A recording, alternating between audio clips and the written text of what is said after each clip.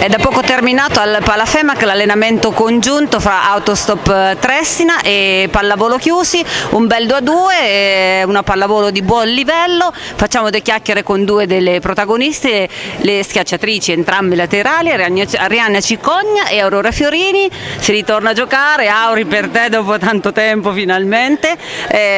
Vi siete confrontate con una squadra che non affronterà il vostro girone, però il vostro campionato, quindi si è visto a tratti un bel equilibrio, a tratti una prevalenza di una squadra rispetto a un'altra, però tutto sommato un buon test. Sì, esatto, loro sono una buonissima squadra, noi oggi abbiamo avuto alcuni alti e bassi che avremo modo di curare meglio in allenamento, però alla fine ce la siamo cavata bene, abbiamo finito con un 2-2 e niente, prenderemo spunto per i prossimi allenamenti, per le cose da curare. Arianna.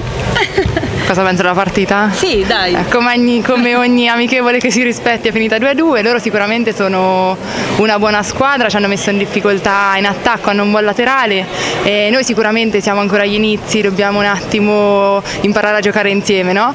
Però comunque ci troviamo bene fra di noi, quindi speriamo insomma che col tempo anche questi alti e bassi che abbiamo durante l'amichevole si possano risolvere. C'è da dire anche che il sestetto bianco-nero rispetto all'anno scorso è completamente cambiato, comunque vi siete trovate a giocare insieme, credo che a parte Federica Cerbella poi del roster dell'anno scorso, questo di quest'anno è completamente nuovo, quindi ci vuole anche del tempo per trovare l'intesa giusta, vero? Esatto, anche perché penso che in un campionato come la B2 il gruppo viene prima di tutto, nel senso dal momento che c'è una buona squadra unita che gioca bene insieme già la metà del lavoro è fatta, quindi sicuramente dovremo lavorare soprattutto su quello. Benissimo, ringraziamo Aurora e Arianna, ci faremo sapere per la prossima amichevole al Palafemac. Intanto... La Linda è gelosa, vuole un pezzettino di...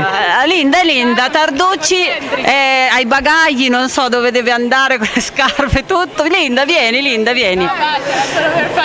Va bene, voleva fare un saluto, la prossima volta allora Linda sarai dei nostri. Vi ringraziamo ragazze e buona serata. Scambiamo due chiacchiere anche con il coach ospite, Michele Cacciatore, allenatore del Chiusi, un buon test, un bel 2-2, una bella pallavolo, a tratti prevalenza di una squadra rispetto a un'altra, ma tutto sommato una piacevole partita.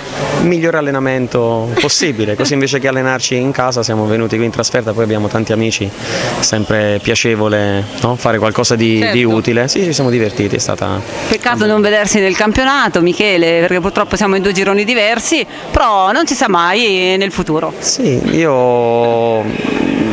Peccato sempre non trovare, ribadisco, no, gente con cui hai dei rapporti, perché vittoria e sconfitta le gestisci in maniera differente.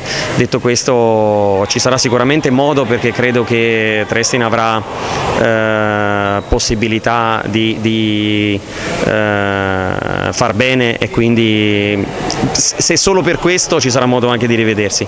Chiusi in un girone complicato, ma terremo duro. Tenete duro e bocca al lupo.